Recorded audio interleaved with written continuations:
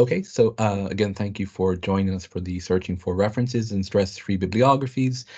We started off with a question, what you struggle with when you are basically conducting a search, and we've had some really interesting answers. So thinking about then what are some of the things that cause search anxiety? And it says, we mentioned it's easy to feel overwhelmed by the options.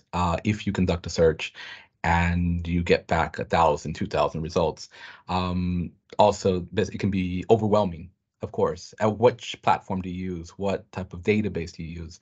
So while modern technology has given us an overwhelming array of options, sometimes all those options can be overwhelming. Also, knowing where to start, that can be difficult. Basically, do you start with Google? Do you start by going into your library catalog? Most of the common things is let's start Googling it. And so that can be a difficult thing. Is Google the right place to start searching? So it raises all these type of questions.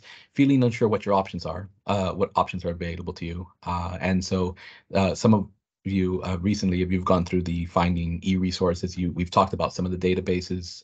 We'll look at basically databases a little bit today as well. We'll work with Scopus. Also, feeling unsure how to conduct a search. So one of the things that we're going to talk about today is basically how to conduct a search strategy and keep a record of your searches. That way you're not going over and doing the same amount of work again. And I guess at the end, all of this is just to say that it's okay to feel all these things initially. We're not born knowing this. It's learned, and this is what we're going to cover today. So if you have these anxieties at this moment, that's completely fine. It's completely normal. And this is just the first step to trying to get you to feel a little bit more comfortable creating search strategies. So some of the objectives for today's workshop: we're going to create a search strategy on a topic in order to perform a search on iDiscover catalog and at least one database. We're going to discover the referencing style for your subject, and this is looking more forward towards the second half of the workshop, where we'll talk about Zotero and bibliographies. We're going to have a little bit of practice on importing resources into Zotero, so you can start creating your own reference library. And then you'll create a bibliography using Zotero, either through the clipboard function or the write in sight feature on that there. So developing the search strategy. The search strategy is a plan of how you're going to take your search and what search terms you'll be using and how to combine them in order to find the most relevant information on your topic. So dedicating time at this very early stage when you get a topic can be really important, because it can help you find your results more quickly, and it makes it easier for you to refine those results and so that they're more fit to purpose. So when you're thinking about basically developing a search strategy, there's usually two stages to it. You want to first identify the terms, the search terms that you're going to be thinking about in your research questions or the writing prompt to conduct a search. And the second stage would be combining your search terms in order to get the best results for your search. So thinking more first in terms of identifying your search terms, when you receive your writing prompt or you've decided on your research topic, one of the things that you'll want to do first is to break it down into terms that will give you the best results for your results. So you do this by identifying key terms in your questions. So for example, if we were to look at this question here, how much does deforestation contribute to the fires in the Amazon? What are some of the key terms that might pop out for us here? And if you like, you can put some in the chat.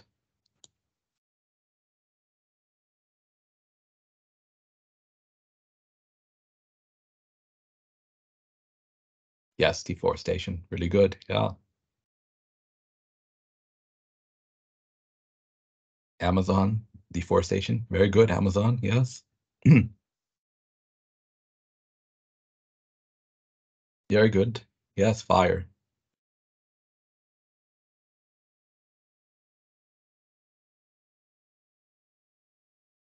Fires in the Amazon, yeah, climate change, oh, very good. Fires in the Amazon, yes, yes, and so you can see that we were going to draw out and try to put this into a search engine. These would be some of the big key terms here that you would want to take a look at here. So at this point in the workshop, I'd like you to have a little bit of a think. We're going to take about two to 3 minutes here. Think about a question that you'd like to work on at this moment and try to write it down in the form of a question. So this could be your research topic that you're thinking about working on. If you're an MPhil, if you're an undergraduate, maybe you've gotten a supervision question and you're trying to find resources. PhD as well, if your big research question, think about your research question and write it down for yourself here in we'll give about 2 minutes for this exercise. And I will turn off my camera here, that way I'm not staring at you.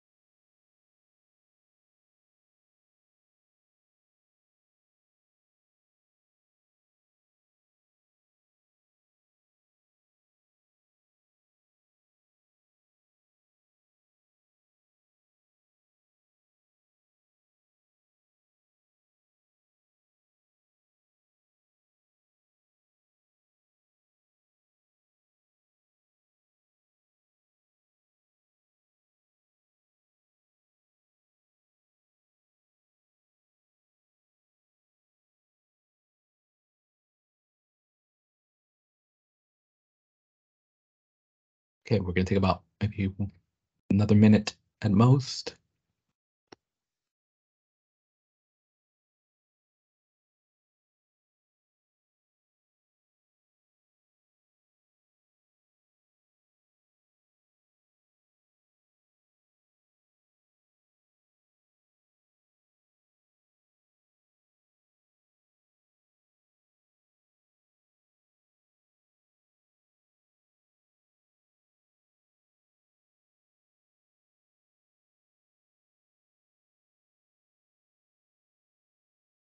Alrighty, go ahead and hopefully you have a question that you've got for yourself. So right now we're just going to hold on to that. We'll be using that question a little bit later in the workshop here. So now that you've got your question, basically there's a couple of other things that you want to do, think about for the next step. So we want to think about some alternative terms or phrases that you could use for your search. And this is really because many authors, they tend to use different terms to refer to the topic that you're searching for. So thinking about alternative terms or synonyms for your search terms can help you get a more well-rounded search result. So here on the slide, you can see I've given you some suggestions of where it might be helpful to kind of generate alternative terms. So you can use technical language, you can use different spellings or abbreviations. If you need help thinking about alternative terms, you can also look at an online encyclopedia or thesaurus. Google Scholar is a good place as well because there is a function where you can find related searches, and that might help you in terms of chain searching to look for other articles that might have related material. Also, using keywords that you'll find on academic databases such as Scopus.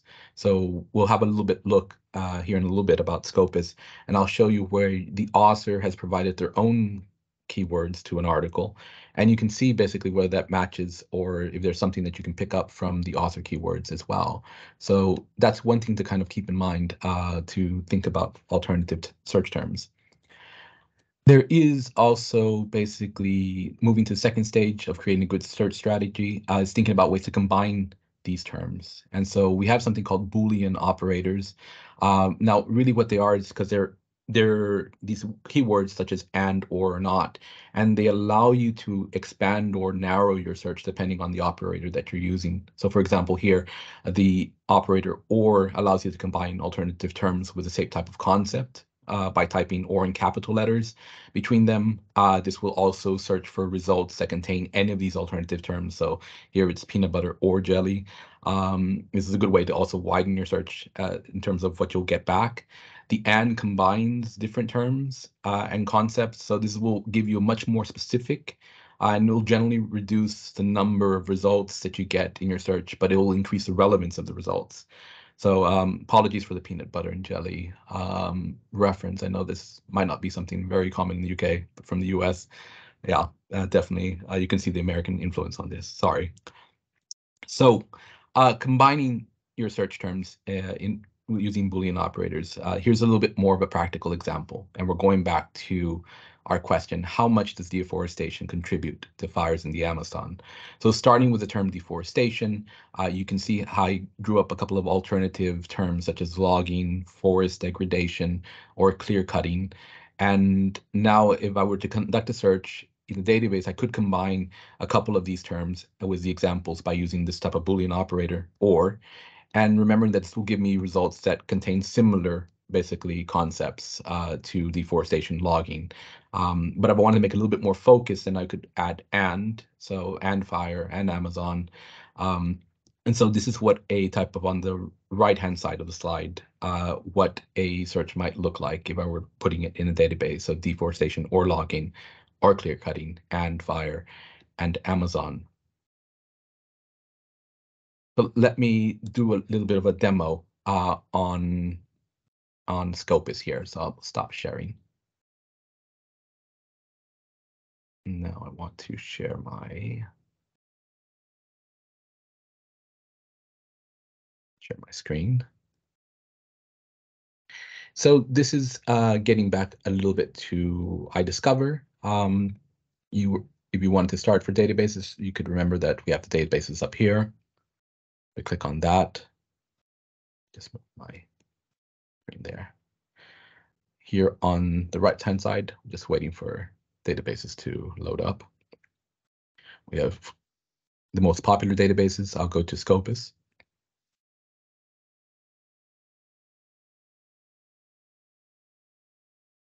And so, yes, AI, which we'll talk about later. I found this out about this last night when I was preparing for this, and I just got completely excited. Ended up staying till about 11:30 playing around with Scopus AI. But let's get back. So we're doing a search where we're going to go deforestation.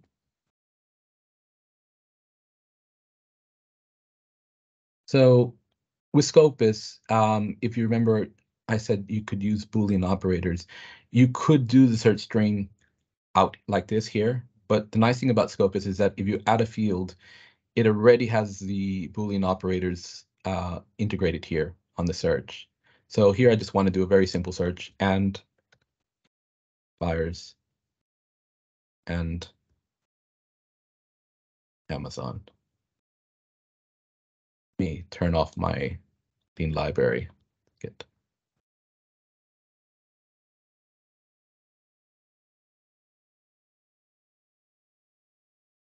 So here are some things that you'll see here. That search gave us back 471 documents. If we wanted to, we could have a quick look at some of them, but you can see some of the relevance. Fires may prevent future Amazon forest, recovery after large-scale deforestation. So it's got some of the keywords in here: forest degradation, assessment of climate, environmental, and social economic aspects of the Brazilian Cerrado. You've got Brazilian Amazon indigenous territories under deforestation pressure. So let's, if we were just to look here.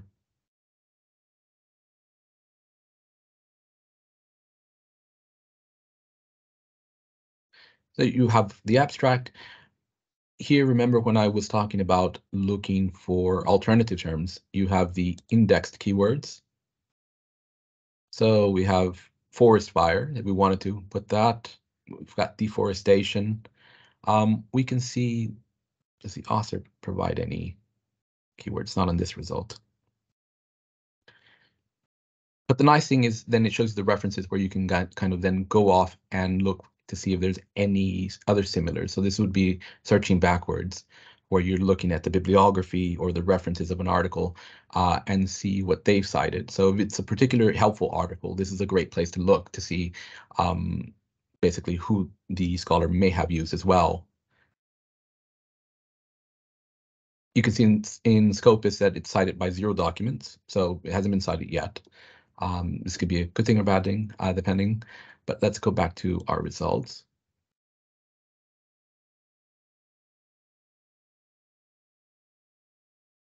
And on the left-hand side, you can see that Scopus allows you to break it down by subject areas. So if you were trying to narrow it down to maybe something that's very subject specific, you could click here and it would narrow it down to let's go with our environmental sciences. Limit 2. That brings it down to 229. We can set the date range as well. Maybe you don't want something, so let's see, maybe from here, 2012 to 2023. We could English or Portuguese, and this is a nice option because if looking at scholars in the Global South, this might be important, especially if you're trying to widen your scholarship to include other voices. This could be really good. You could break it down by article, review chapter. Let's look at that. Affiliation, if this is important for you, you can also narrow it down that way. Funding sponsor. For some fields, this is an important thing to see. Also, when you're critically assessing a source, to see if there's any type of intention in terms of any possible basic conflict of interest that might occur. That might be. So let's go ahead and limit it to that. We've got down to 203 with that. So these are some ways that you can kind of limit the results. Now, if we wanted to do another search, let's go ahead and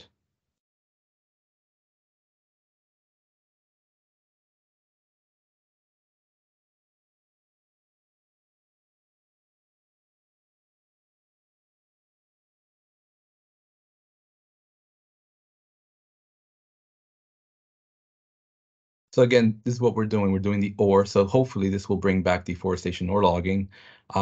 This will hopefully widen our search results from the original 400. So let's see.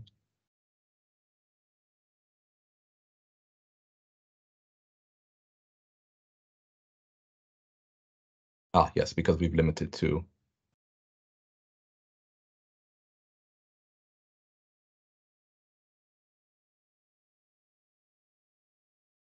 Yeah, so you see how that gives us a bit of a wider search result back from our original 400. I think it was 417. So now we've got 100 extra more, 100 extra more documents to find. Another nice feature about Scopus is that if you click Analyze Results, it does pretty much the same thing as the information on the left-hand side by narrowing it that way. So, but it gives you a little bit more off the bat, the numbers of 2003, 2022, 2021, documents by years. So it gives you the information a lot more, for me, clearly. If you're a visual person like me, you can click on here, documents by subject. It breaks it down into a pie chart. So it's another way to kind of look at it really, really quickly. You can change the years to get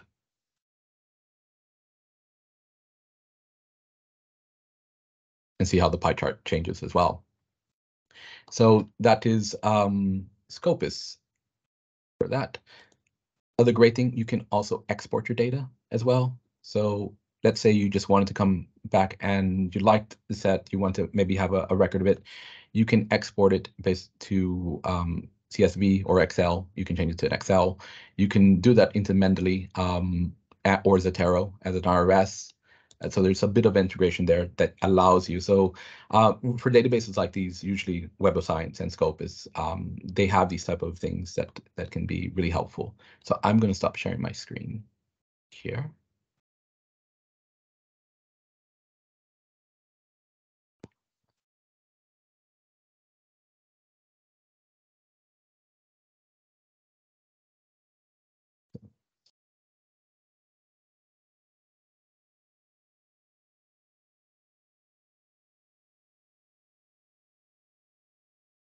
So we've talked a little bit about Boolean operators. We've talked about basically alternative terms. We've talked also about how to look on some of the databases. So they can be really helpful, but here are a couple of other search tips that might be helpful in terms of your searching. You can use quotation marks in a phrase search, and this will help you only bring back the results where basically, in this case, clear cutting that I've used, the results would come back with clear cutting together. In some cases, if you do a quick search, you'll get research results that bring back clear, cutting, and they're not necessarily what you're looking for. So by doing these type of quotation marks, you're trying to ensure that basically the search results will bring back that set of words that you're looking for. There's also proximity searching as well. So if it's important to kind of, maybe the words aren't together in a certain sense, if you put this W/3, so here's sustainable W/3 tourism, it will bring back results where basically those two words appear within 3 words of each other. So it's another way to kind of get a little bit more wider sense if it doesn't bring back. And then there's also truncation, which is perhaps one of my favorite, where you use an asterisk at the end of the word and at the end of the root. So basically it will look for all the type of variations that are possible. So in this case, deforest asterisk brings back deforesting, deforestation. So it's another cool way, I think, to kind of get a wider sense of results within what you're looking for. So how do you keep track of all these results? So you can see if we did a search, we've got back 417, 521.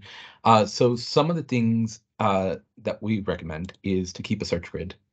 And a search grid is a great way to kind of keep track of the results that you've gotten back, the type of search terms that you've used to get those results. So this is a sample search grid that you can download from our Wolfs in College LibGuide. I will drop in the link here in a little bit in the chat. But pretty much you would put the question at the very top. You use the key search terms, keywords that you're using in your search. So you can see I've had search term 1, and so going downwards, and or going horizontally. So it looks a little bit like this when we put it in more practical terms to the question, how much does deforestation contribute to fires? So you can see kind of like what I've done in the Scopus search. It goes downwards. The only difference is that it goes horizontally with the orbs. But as you can see with Scopus, you can just follow that line or that thread itself there. Any questions so far?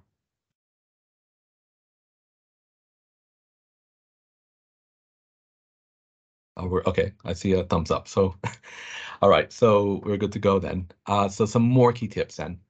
So as you start basically searching for resources, one of the things that is important is to remember that the process is iterative. It means that you'll have to do it over again. It's something that you go doing and refining your approach as you go doing it. You get a little bit more practice. Here are some also helpful tips to help you. So we talked about limiting the scope for your specific search and limiting it through, for example, year, subjects, funders, language, types of resources that you might be looking for.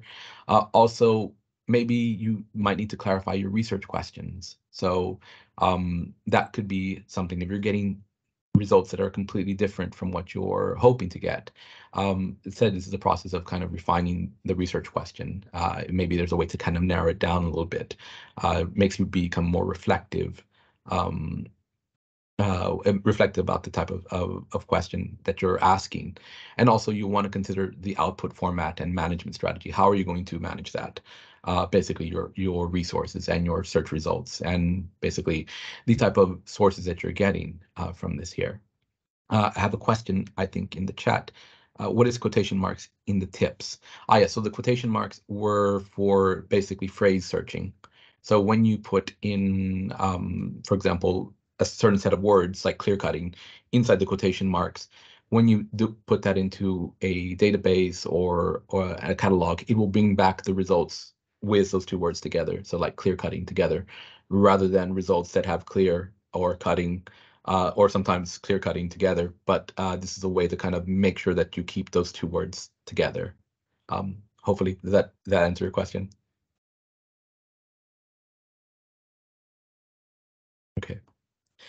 So we saw AI basically in Scopus, and I think this is probably a question that we could probably talk about in terms of AI. There's no way to avoid it.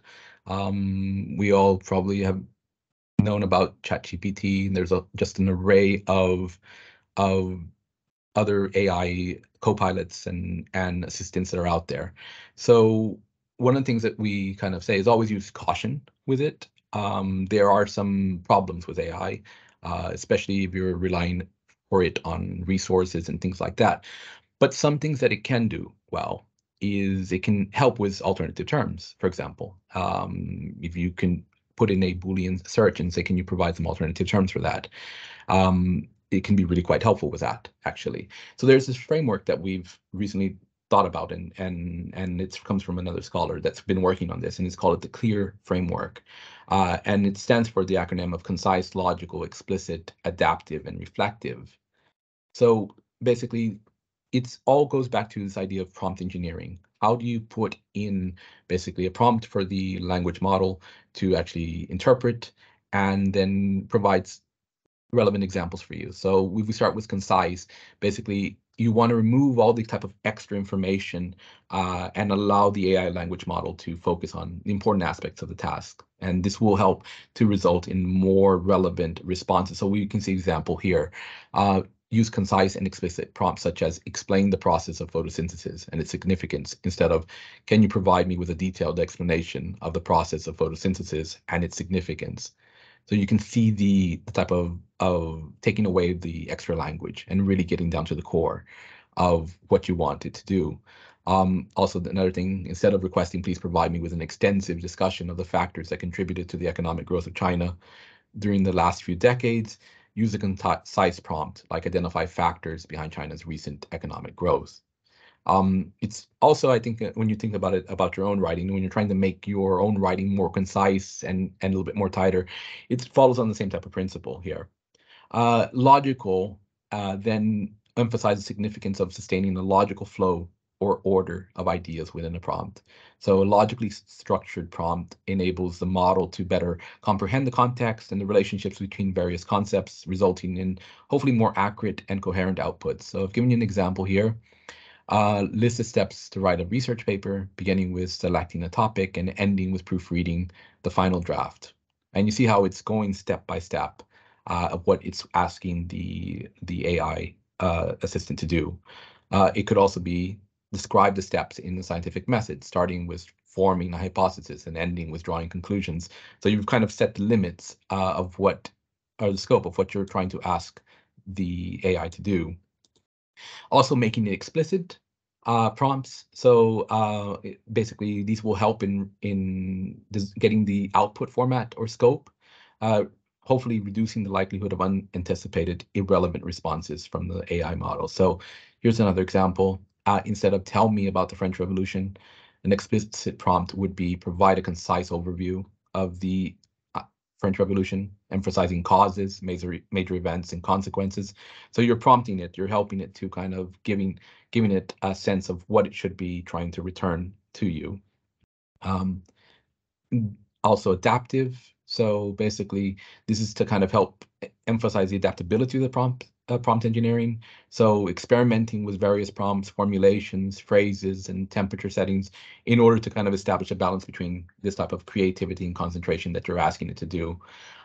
So for example, tell me about the French Revolution, be a bit more explicit, provide a concise, I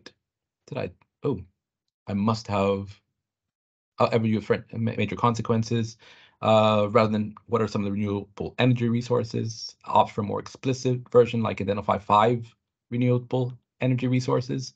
I may have actually kind of put the wrong information on this slide, so I will go back and put some right information here.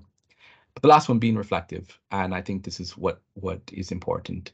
When you get back the results, you can't just stop there. You can't take it as basically completely accurate information. It's incumbent upon you to actually critically evaluate the responses that you get, and this can be pretty helpful.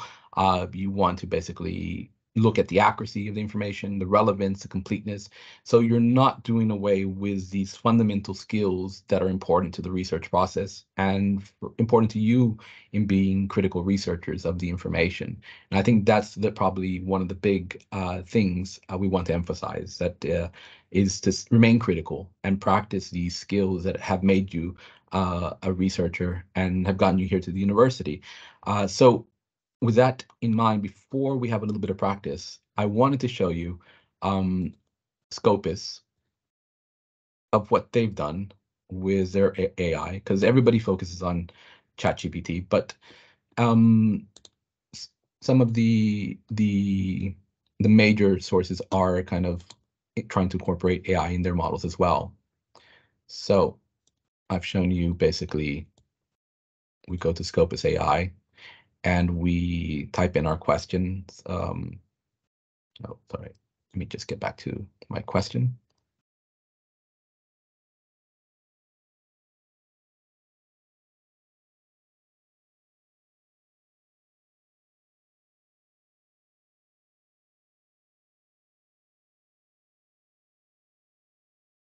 So what would you like to learn more about? Maybe later.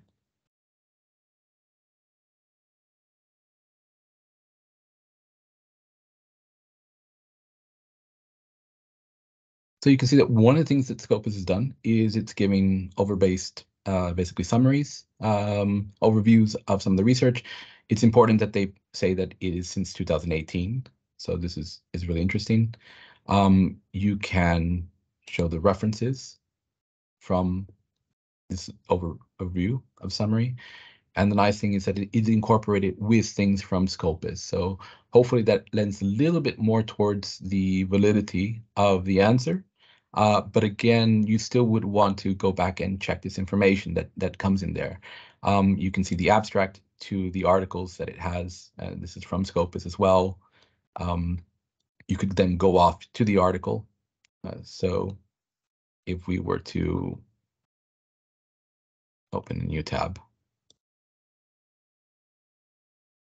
forest degradation in Southwest Brazilian impact of tree species on economic interest and traditional use. You can see here, going again back to the author keywords. So here we have forest fire, non-timber trees, timber trees.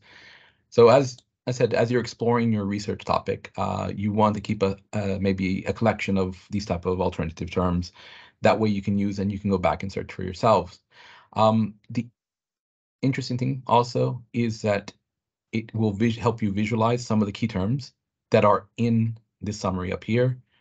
So you can see some of the key terms that it has it's brought out from the summary and from the articles that it has used.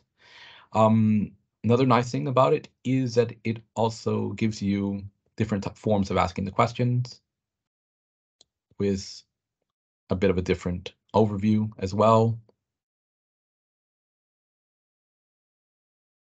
So we get some of the uses here. I think we've gotten a little bit more. So this is another, I guess, another approach to kind of approaching your search that you should be aware of. But again, it is pretty much, it is incumbent upon you to kind of be checking your sources and not relying completely. And I think that's the key thing. You want to basically use it as an assistant for you. Don't let it do your thinking, replace your thinking. If that makes sense. Now we've come to the part where you have a little bit of practice as well. So remember that research question I had you ask. So think about some, now practice you thinking about some alternative terms. Basically check the keywords for articles that might match what you're looking for. We want to go back and look at basically either in the database or iDiscover, and try to find some sources that might be relevant to that search that you're using. Remember, you can use phrase searching, truncation, some of the search tips that we have.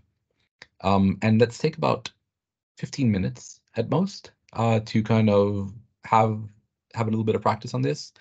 And if you have any questions, I will turn off my camera here, but I will be here, so you can type them up and I can type, and that way I won't be we won't be interrupting the other participants that are doing this. So about 15 minutes at most, and then we'll have a little bit of break, and then we'll come back for the Zotero part. So 15 minutes. Are we all clear? Where can we find the Scopus AI? Alex, yes, sorry. Goes to my CAN email. Okay, so the Scopus AI was found. Let me stop sharing.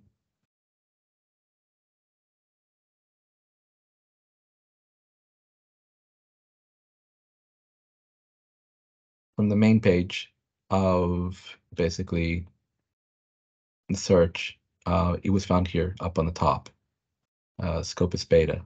For the AI, I got to Scopus using from iDiscover. So over here, and I went to that database.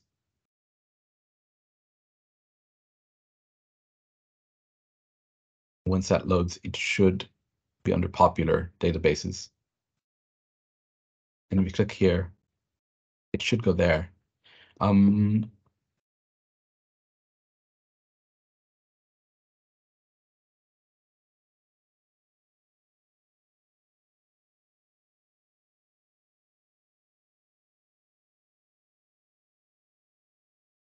Can we see a copy of your slides for examples of how you conducted your searches?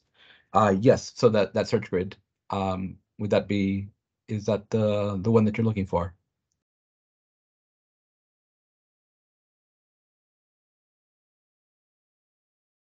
Okay, wonderful. I'll just show a little bit of the analyzing the results, and then I will pop that up for on the search grid. So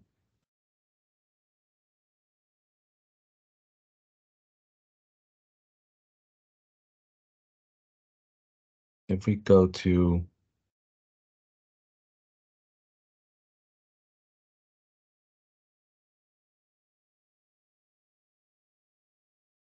we get to the search right here, right here on this line, it should say analyze results. And if you click on that,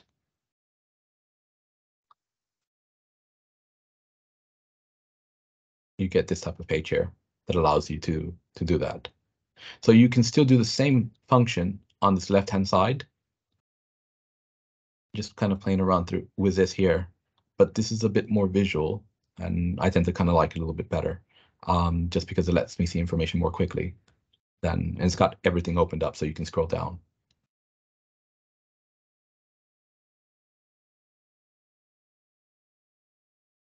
And then let me get to my slides now.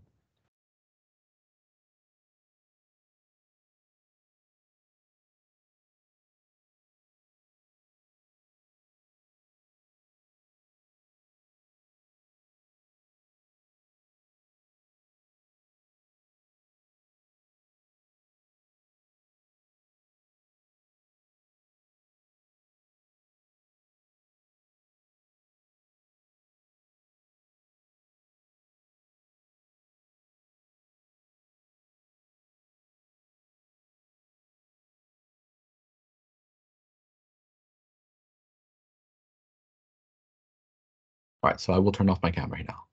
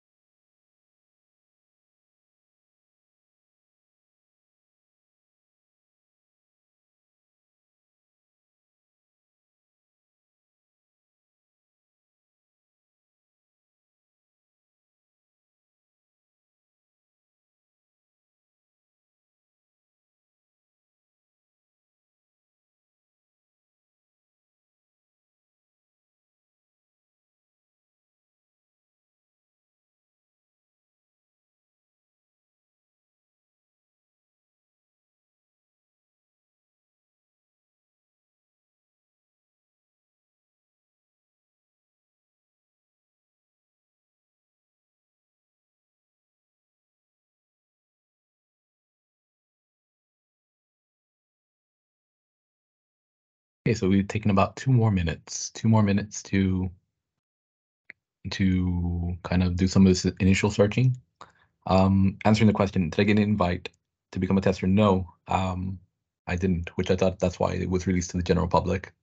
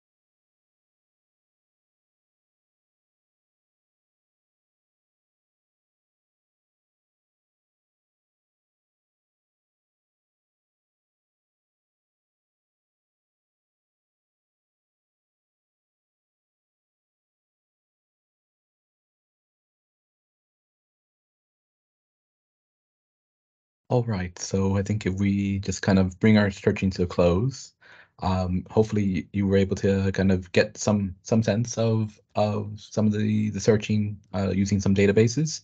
So we're just going to do a very quick recap of some of the things that we've talked about. Again, I would just want to reiterate, it's okay to feel a bit anxious about the searching process. It's not something that's quite natural, but hopefully you've picked up some tips for this.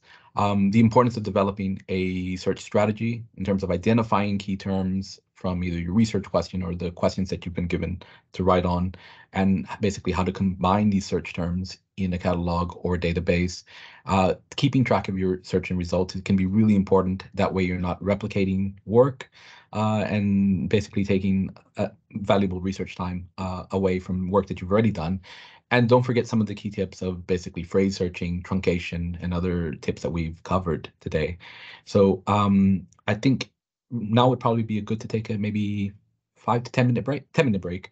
Let's have some coffee, get up, stretch our legs a little bit, and we'll come back for Zotero to give you a very quick overview of Zotero. Okay, I'll be here during the break. If you have any questions, we can talk during the 10 minutes. So we'll come back at about, let's say 11:05. That way we get a nice round number. 11:05, please.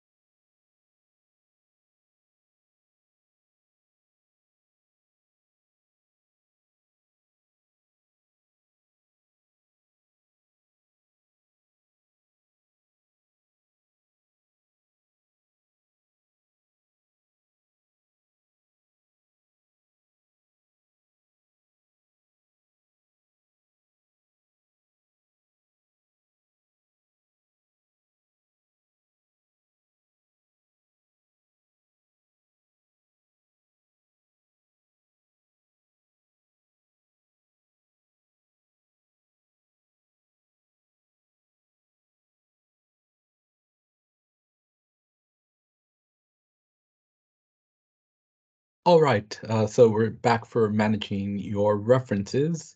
Um, so we've started with the first stage, and we kind of think about research in the various stages. So you defined your research question, you're thinking about your question, you've thought about the key terms, you've done a bit of searching, hopefully. Um, and then now we're thinking about how do you manage all this information that you're getting. So what we're trying to do in these early stages is think about workflows, and this can be really important. So you basically trying to maximize your workflow so that you're not basically replicating work and you're working more efficiently for yourself. And this helps to bring a little bit of the stress and anxiety down about the research process. So I guess we could maybe do a show of hands, or maybe you can put in the chat.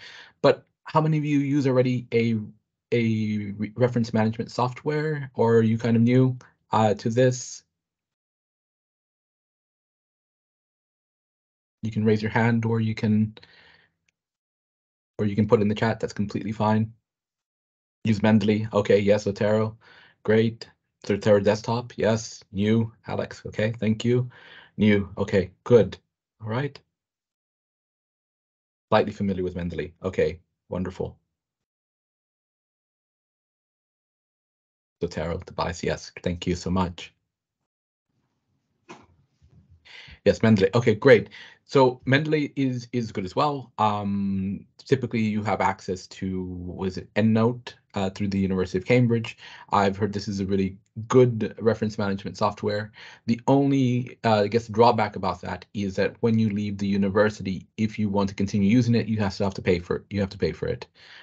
So we in the library community usually tend to push Zotero or Mendeley. They both are kind of work on the same process. Zotero is open source, and it's free. I think Mendeley is as well. I chose Mendeley just because it was the first one that I ran into when I was thinking about managing resources, and it's just much more intuitive for me as a user. But before that, I was the type of person that, as I said, didn't use a reference manager. Every time I was writing something, I was surrounded by a pile of books and articles, and I end up finding out that I really didn't like doing bibliographies because it just took so much time. And so basically, once I discovered Mendeley, sorry, Zotero, I thought, wow, this is amazing, because I'll show you a little bit of what it can do really quickly. So let me just stop sharing and share my screen. So hopefully you've had an opportunity to download Zotero. You can see that we have it here. I can drop the link back in. I sent it to you in an email yesterday, but I will drop the link back in the chat as soon as it. But what Zotero does is it is a complete reference manager that allows you to keep all your sources. So here you get a very quick sense of how it looks like. You can see on the left-hand side, you can make folders for projects that you're working on. I'm on my general library. So this library will contain all the resources that you've downloaded in pretty much all these little sub projects that you can be working on, or you can just keep it work from here directly.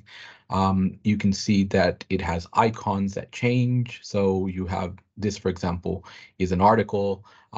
This is a chapter here from an encyclopedia entry. This is a book chapter. This is a book as well. So the nice thing is, in visual sense, it gives you a sense of what you have in here.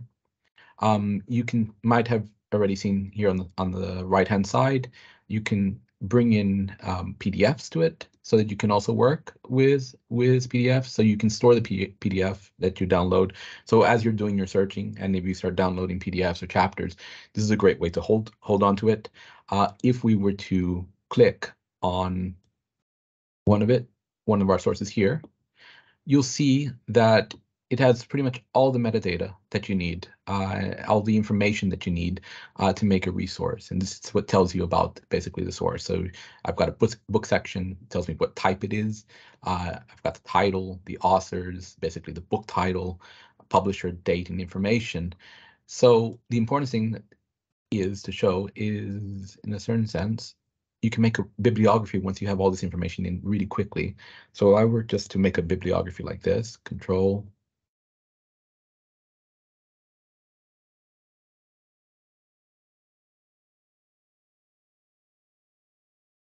What I'm doing is I'm pressing Control, selecting the articles. I want to create a bibliography from items. What you do get up that pops up is asking you for your reference style. So I'm going to go with the APA. I've copied it to clipboard, and you can press OK. And then if I wanted to,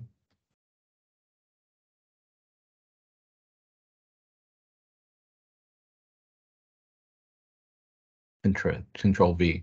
And what it does then is it spits out a bibliography very, very quickly if you've entered all the information in there. And so when I first came up to this, I thought, wow, this is really quite amazing, because all of a sudden now I have basically all my information really quickly here. I will just delete that. So what the things that I'm going to show you is we're going to walk through basically how do you then kind of start building a library, how do you get some sources into your library, putting in citations, how to create a folder, and basically then how to do some of this copy and paste. And there's another feature called Write in Cite with Zotero, which basically it installs a plugin on your Word, and you can just access your Zotero library that way.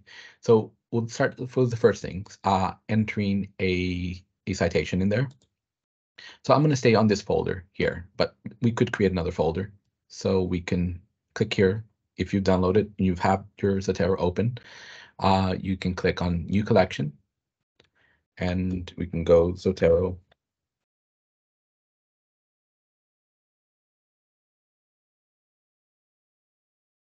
That's what I'm going to name it. And I've got a blank page here. So if I want to then go to iDiscover. So I have already done a search on Dracula and imperialism. It's the October season, why not? So Dracula and imperialism, I've limited to articles and resources. So there are a couple of things you can do with Zotero. So if you've downloaded it, you can see that hopefully you've got the plugin. What it does is adapts to the browser. It creates a plugin that you can download, and you can get articles in a couple of different ways this way. So if we were to, let's say, go to that, we could go to the full text available.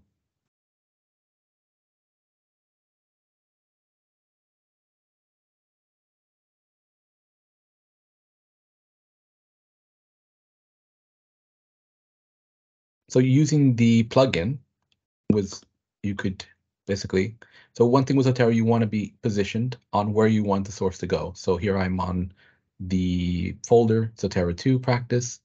So we close that. We can then click the plugin, and this will tell you where it's going. So, okay, unfortunately, this is a web page. It hasn't given me as a journal. So what you'll see is, oh, actually, has given me as a journal. But you can see the information is not quite right. So it's brought across all this bad information. So the nice thing about Zotero is you can always edit your information in this way. So you can edit it that way with a vengeance.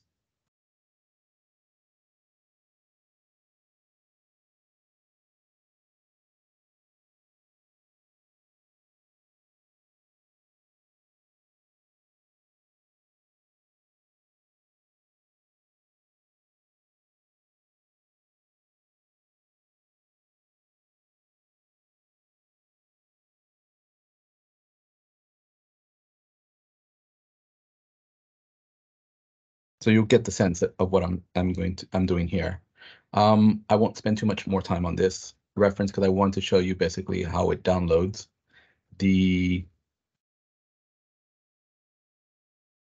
but you can see it has, I haven't saved that. Let's move on to a different reference.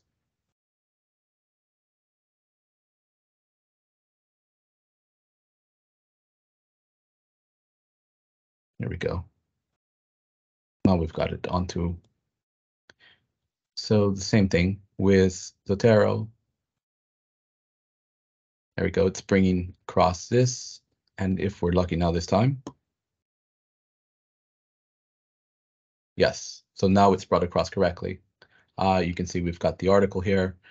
We've got the author, abstract, volume, information. We've got this second one here that I don't know why it didn't come across right. So what we can do is we just move to the trash and get rid of it. So we've got that there. It's got the information. If we go back to the main library, the creators Mondo, let's go by.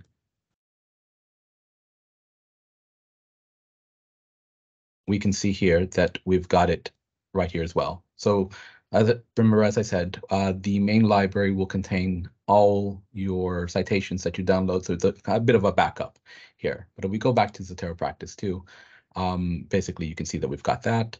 So that's one way that you can enter in citations using Zotero. You can use the plugin up here at the top. Another way, if you wanted to, is, let's just close here.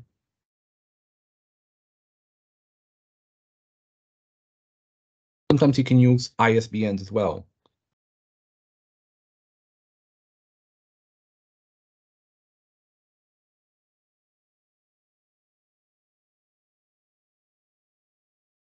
Want to use.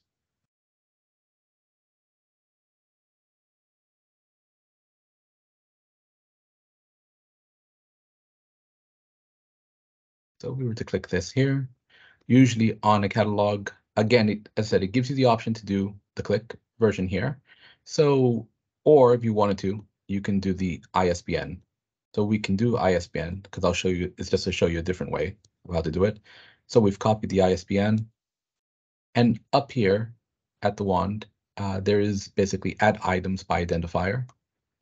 So if you were to then copy and paste the ISBN that way,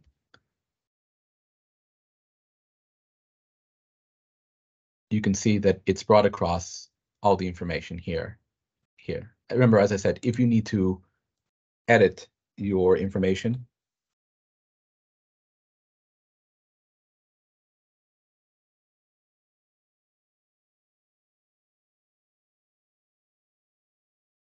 you can edit that way, and that's a book. You could also edit it this way. You could enter it this way. And I'm going to enter the same resource again to show you some of the things about downloading a resource or entering a resource into your library using the plugin feature on a catalog. So I've re-entered again, and look at what's different here. So we've got basically the title as Fire Next Time / James Baldwin. We've got James Baldwin author. We've also got a difference in dates, which is interesting. But why has that happened? And that has happened because pretty much when we entered the book into the catalog using the software, one of the things that happens is it brings across basically this type of data right here. So we've got James Baldwin author, we've got the Fire Next Time, James Baldwin, we've got 1964. So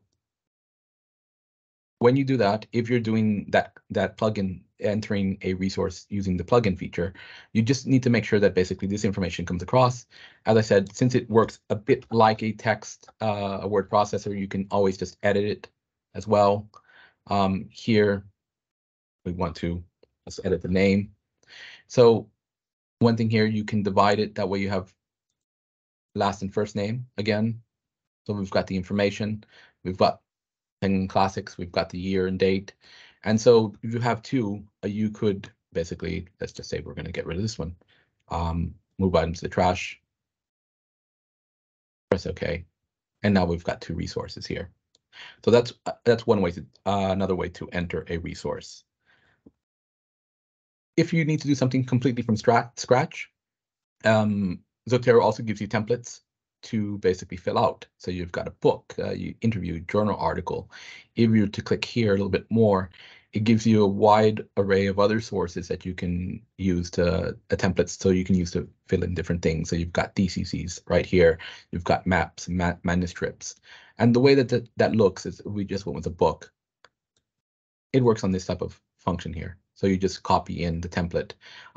It takes a little bit of time, but I think the main thing to keep in mind is that think of it as an investment. So once you get the information in correctly, then you never have to worry about basically updating it or whether you've gotten something wrong. So what you want to do is you want to get all the information that you need so that you can create a good resource here. And last but not least, let's say you have already a couple of PDFs downloaded because you've already been working on your research, to go back and then basically work on this. Let's see. I put that PDF. Yes. So I've downloaded a PDF here.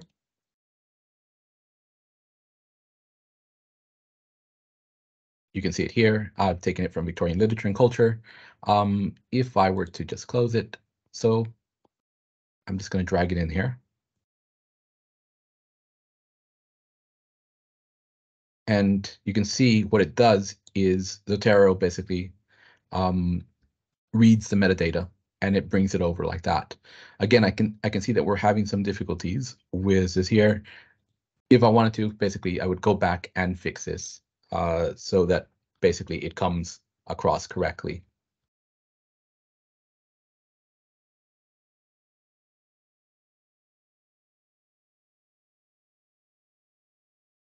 And once we've got that there, I would, of course, always go back and also take off the caps. But for the sake of time, basically, I won't do that right now. So that's one way to add citations in. So we've created a folder. So if I wanted to then create, okay, let's get rid of this here, a bibliography off of that. Again, I could then press Control and then select different resources here. So if you press Control and select it, then you're going to right click and then create the bibliography from items. And here you'll have the array of resources here, of styles that are here. I want it as a bibliography and I want to save it to my clipboard. I press OK. And then if I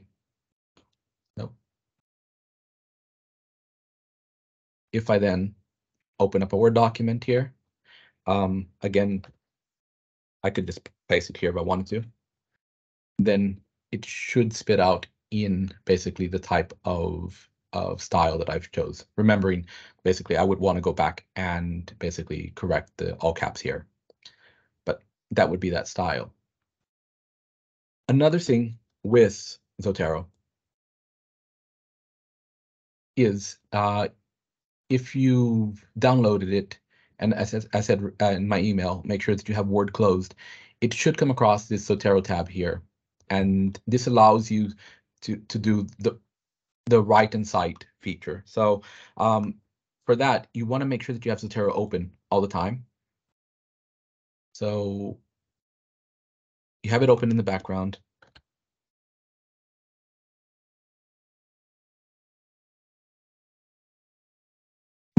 And what I want to do is I'll want to click right here, add edit citation. The first time you're doing that, it will pop up the same way as you did when you were doing a bibliography. You click here, press OK, and this will pop up. And from here, you want to type the resource that you're looking for. So I'm looking here for Friday.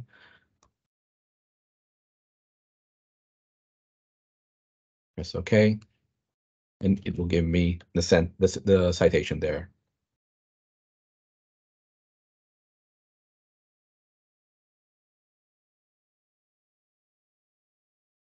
Again, add a citation.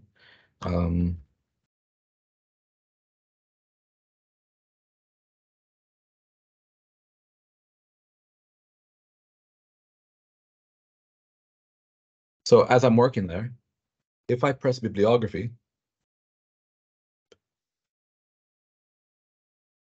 like that, I can then add and edit my bibliography here. So I will click there, and it will automatically draw basically the resources that I'm using here into the bibliography. So that then if I do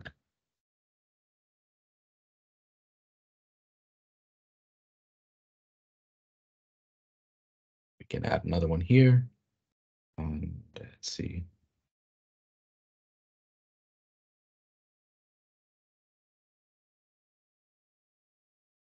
And what it does is it goes adding the sources as I'm using them. So this is that function of writing and citing that we're talking about here. So if I click that and let's say I want to edit, maybe it's important, actually, let's not use that one. Let's say it's important to put a page number. So what I would want to do is click here, click on that little bubble there, add the page number, and then press enter and enter, and you can add that there. Let's say you need to add more authors there in multiple ways. So you can add another author there. Let's see.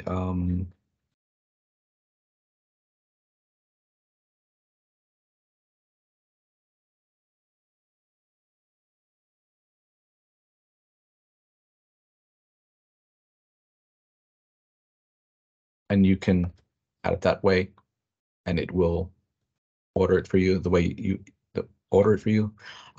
So these are some of the features that you could use for writing and citing.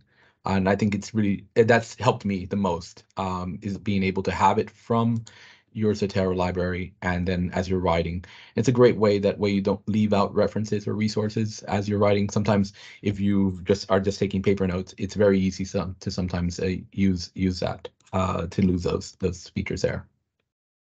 So, okay. I'm going to stop presenting. See one hand up, Alex. So if you'd like to you can go ahead and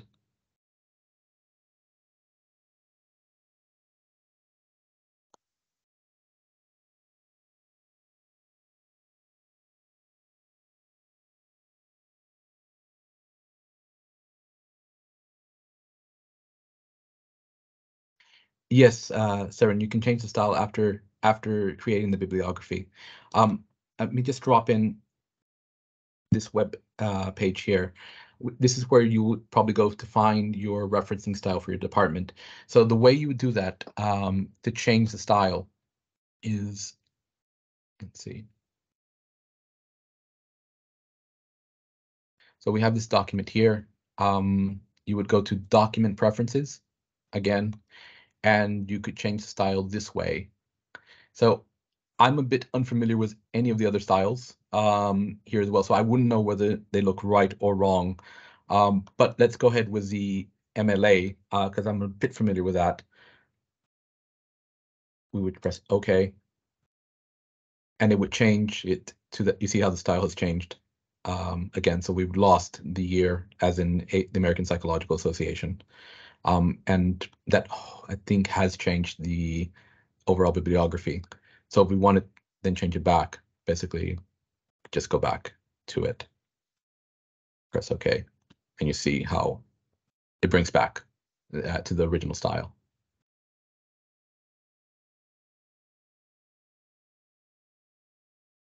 You're welcome.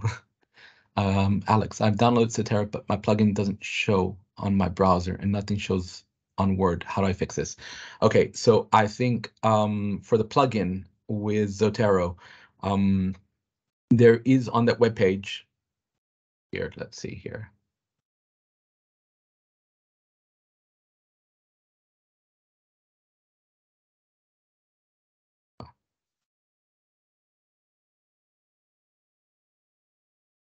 So we go to Zotero and download. I'm just want to check, have you gone through this right here, Zotero connector? It should adapt to the browser that you're using. So if you're using Explorer, it should do that. So once you do that, you would want to click on that. And basically, since I have it on, you would connect it there. For the plugin, Zotero can be a little bit temperamental sometimes. So one thing that we have recommended is maybe if you haven't gotten it started too much, you might have to uninstall it and reinstall it, making sure that the Word is closed. If not, there might be some other ways to do it. We'd have to take a deeper look at to see, because Word to do the add-ins can be sometimes a bit problematic. But sorry, Alex, I don't think I can help you with the Word on that sense. But I know for the plugin, pretty much it's through Zotero itself, or going through the Chrome store if you have it.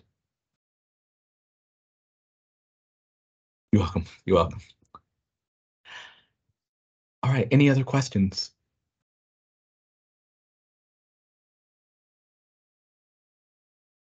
All right. So we reached the end of the advertised time of 11:30. I'm gonna stay around a little bit longer. So if you'd like to have a bit of a practice, and I'll be here, please feel free.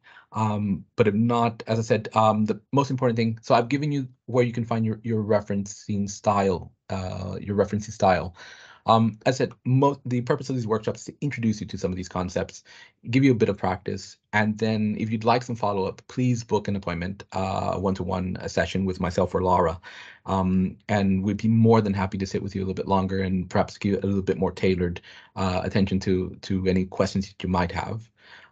But if not, thank you so much for coming. As I said, if you'd like to stay and practice a little bit, I can stay around for another 15 minutes. Or if you have any questions, basically, I'm happy to answer them here for you. So I'm going to go ahead and stop the recording now. But again, thank you so much for coming. And yes. Yeah, oh, yes. So I will send out the slides to you. And then as soon as I get the recording over, I will basically, as soon as I have it posted to YouTube, I will send around a link for that as well, so you can have a review. Right. So let me just stop the recording here that way.